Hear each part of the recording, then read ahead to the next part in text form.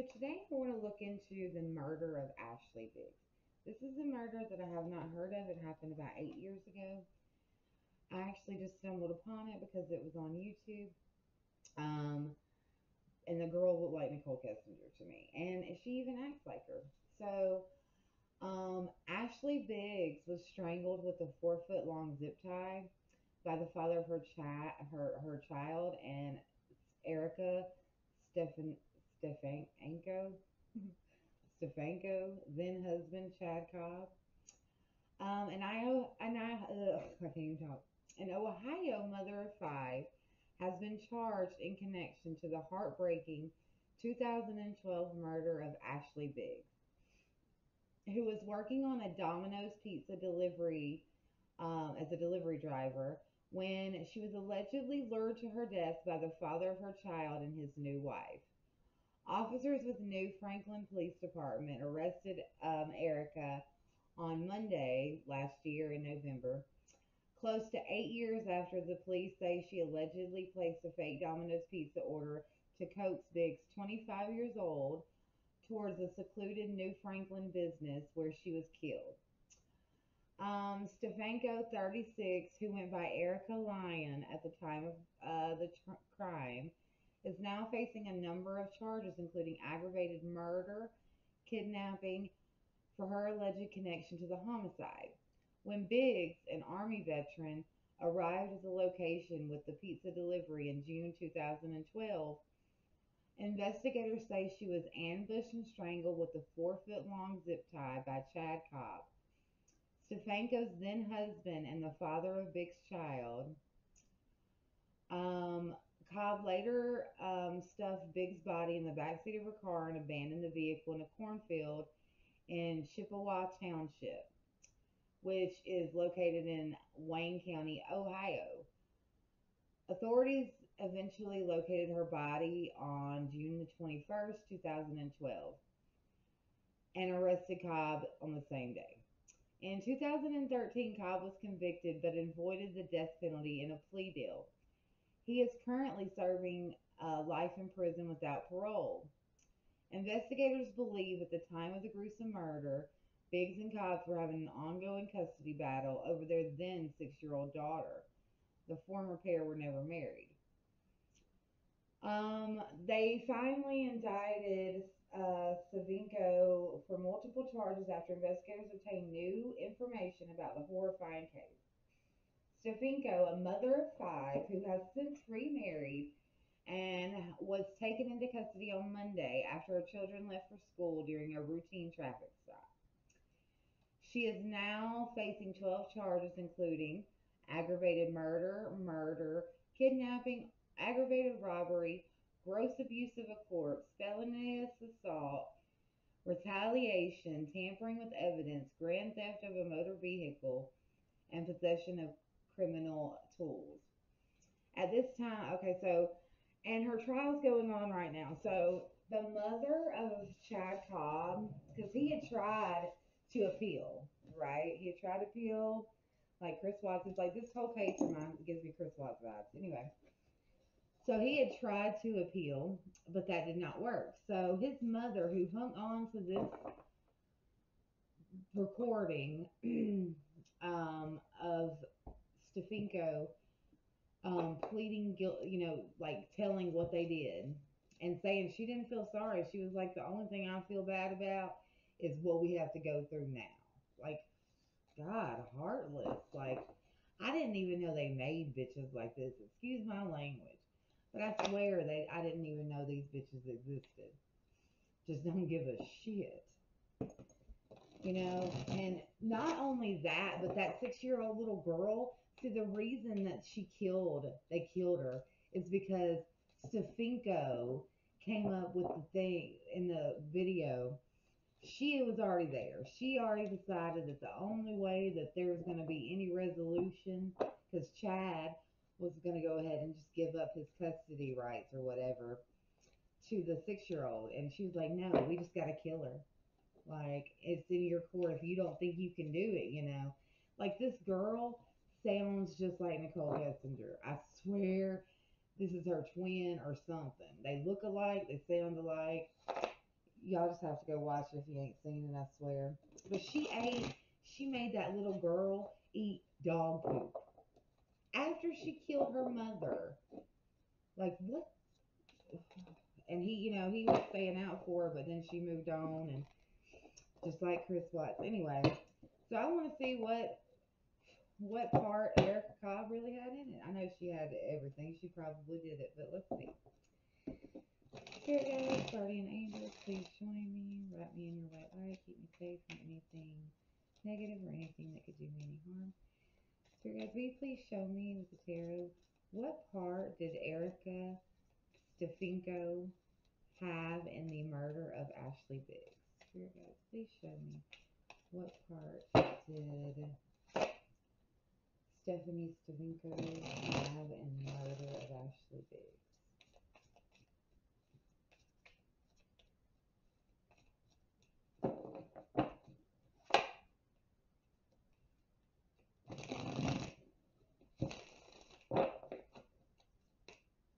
Okay, so the Chariot in reverse. We have the Page of Wands in reverse. And we have the Seven of Wands in reverse. Okay, well, that pretty much explains it. Okay, the second question.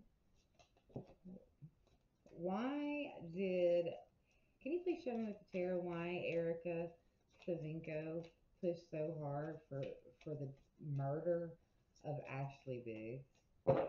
Why did she push so hard for the murder of Ashley Biggs?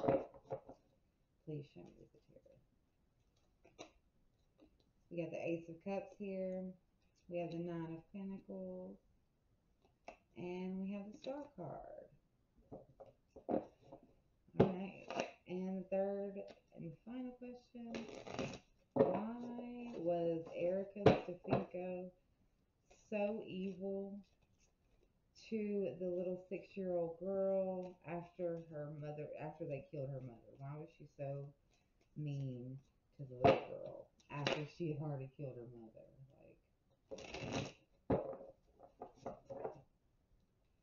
Okay, so we see the Tower in reverse. We see the King of Swords and the Hangman. And on the bottom is the Queen of Swords. Okay, so I'm going to take a minute. I'm going to meditate the cards. We're going to get back and we're going to get into it. Okay, so what part did she really have? Well, with the Chariot in reverse, this speaks of forcefulness, no control, powerless, aggression, obstacles, being warped by your obsession with a goal. It can also indicate lack of control and direction over your life. Being at the mercy of two opposing forces, and the obstacles, you can't seem to, muster the strength to get over them. Life's just dragging you around as it pleases, basically. Needing to tie up some loose ends and take charge of your destiny. It's an obsession, it's forcefulness, being too aggressive towards your goals, rushing into a decision. So because he wasn't going to do it, she didn't feel like he was going to do it. That's what I get off this card. She took the reins and got the driver's seat, got her there, implemented the first part of the plan, or to progress the plan, which is the Page of Wands in reverse, which is being impatient, lacking ideas, having tantrums, being unreliable, and distracted. Basically you can't focus unless it's gone.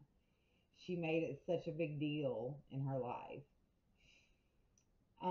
You've been talking, basically, I guess they had been talking about it. They had been she expected, it would grow, but she got nowhere. And it's a failure for him to commit. He was failing to commit to it. He was unreliable. And she had to get the reins and overcome it. And as well, it was a financial opportunity too, and she had to protect what was hers, like standing up for herself or him, defending herself, protecting her territory, you know, because she was obsessed with Ashley, it seems. She was not going to be happy unless Ashley was gone. She always felt that she would have competition. These women that get with these men that have children and cannot accept the baby's, the mother of the child, or can can expect anything, you know, can't accept anything. And if you can't accept that, then you don't need to be with that man. You don't get to kill the woman that came before you. You know, she felt like she had to go through the struggle to maintain her position, you know, the difficulties that she, you know, she didn't want to have to continue to try to like be the only woman and defend her title and to prove herself. You know, this is about holding your ground, you know, no matter what's challenging your position, needing to defend the position and take a stand against those who were aiming to take your spot. And maybe she thought she was trying to get back with him. Keeping, you know, fighting for your beliefs and, you know, confront those that may threaten or oppose you or your beliefs, you know, setting boundaries in a relationship, fighting for your romance, fighting off competition, defending your position, facing challengers. Okay, second question, why? Well, the Ace of Cups, you know, she was like, this is creativity, new feelings, emotional awakening. It shows that it's time to let loose of whatever emotional baggage, you know, you have and to start to live your life to the fullest. I believe that the little girl, their child, was meant to be done away with as well, but things didn't work out. She wanted a new beginning, a fresh start, you know, opening up yourself to new possibilities, the ability to make you emotionally fulfilled, a new romance, friendship, taking the next level in a relationship, a deeper intimacy, a jolt of creativity, financial assistance as well, and creativity and earning money. Because she knew that she would have money on her, and she was like, well, we can kill her. I get her alone because this is an independent woman. You know, she was very self sufficient, and that's something that was envied by Erica, obviously. Highly envied. And then, you know, because of the kid that she had with him, she would get money from that. She was fighting, and they were fighting custody battles. It was taking so much money. And she needed some money. She wanted to take that financial opportunity as well, get her while she's at work, while she has money, take the money, and kill her. What a great day for killers, I guess. It indicates rewarded efforts, achievement, self sufficiency, you know. Like the other nines in the tarot, sometimes it can indicate not reaching the completion in your journey. Something, you know, there's something missing, you know.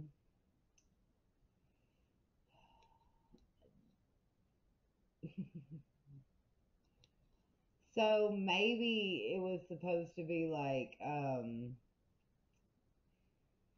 maybe they were gonna try to make money from her missing, but they didn't get to finish whatever their plan was, because she only ended up in a cornfield and it wasn't really that hard to find her. They didn't make it hard necessarily, but she wanted, you know, to be the one woman standing. You know, she didn't want to have to fight for her position. She wanted to just have it. The star card represents hope, inspiration, positivity. You know, faith, healing, um, healing from past wounds, high hopes, reaching goals, and remaining inspired. Mm-mm. That's after the tower moment. It's the most public. Maybe she wanted, maybe their plan was to do like, to get public help. Like, if she was missing, you know how they do the GoFundMe's and stuff like that. They pretend like they're so broken up about it, but they really weren't, but it didn't work out that way for them. So, why was she so mean to the little girl? Well, I think it's because initially the plan was to kill her. Because the tower reverse indicates averting disaster, delaying the inevitable, resisting change. It can show feeling some type of crisis looming and struggling to, try to avoid its manifestation. The tower is built on faulty foundations and it must fall. Though the destruction will be painful, there's a humbleness that it brings with us, with it. What you relied on will no longer be there. It's a very Jurassic, I can't even say the word, depressing and very wide range change, traumatic. Um, it's a time for someone to become more self reliant. It can show making like adjustments in love, leaving a weak relationship, avoiding taking risks, all that. Trying to avoid the tower. Like she kept her, took care of her because, or made the appearance of so, because of the King of Swords, which is, authority, cops, high standards, morality, integrity, strict, high, controlling her emotions. It's a stern but righteous mentor, challenged to do your best, and acting logically. So, the need to act logically. I feel like they are both just as bad. They both belong in prison. But I do feel like he told her, I'm in jail. We're in this together, but I need, you take care of the kids. I'll let you stay out to take care of the kids. Blah, blah, blah. You try to help me get off. You take care of my little girl, but that's not what she was doing. She was probably more mean to that girl than we even know. And then the hangman is sacrifice, as well as waiting, uncertainty, and lack of direction. It reflects a particular need to suspend certain actions. So she had to stop her plan, which was to do away with the little girl too, because she was jealous of her, inevitably too. And in her, the tape that Chad's mother made of her confessing to her part, she also stated that the little girl was already too far gone and had been tainted by her mother. Basically saying that there was no point in her being alive because she's just like her mother. She had made Ashley out to be this horrible woman for some reason. I don't know why women want to do that, but she made her eat dog poop. Like this woman in Nicole Kessinger, she's like make babies together, not make babies, but go to hell together. Um, it implements the thing that you want to do or need to do in order to achieve the success that you wanted is to wait for it. She had to wait. She had to suspend what her action because he had made the sacrifice. He had to go to prison for it, and she was going to have to take care of him. And she blamed it on like Ashley and the daughter. Like she was like, "No, I'm not sad about murdering her. I'm sad that of all this stuff that we're having to go through now." Like, what an evil fucking bitch. I'm sorry for cussing, but this woman is a whole nother level. Love y'all.